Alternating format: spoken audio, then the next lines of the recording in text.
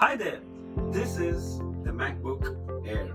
Well, I know most of you are thinking, why pick a MacBook Air in 2017? Well, continue watching this video for a quick unboxing and my views on why the MacBook Air is still worth it. This is your friend Tech Singh. Let's get started.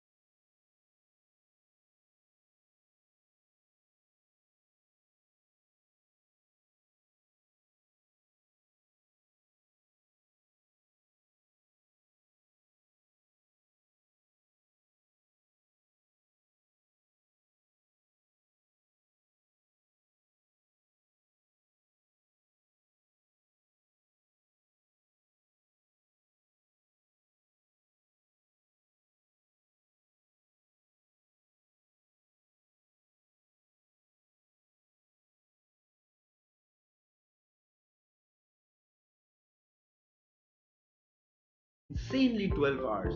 Of course, this is because of the low resolution screen which we're discussing in the cons, which becomes a pro here.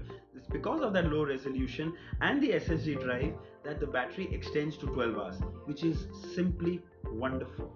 The 12-inch MacBook and the MacBook Pro have a new butterfly mechanism on their keyboard, which reduces the travel to about 80%. It's like typing on an iPad.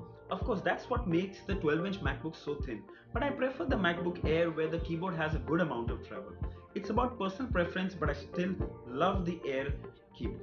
The 12-inch MacBook and the MacBook Pro ship with only USB-C ports. Of course, that ain't a bad thing, but you don't want to carry dongles every time for everything.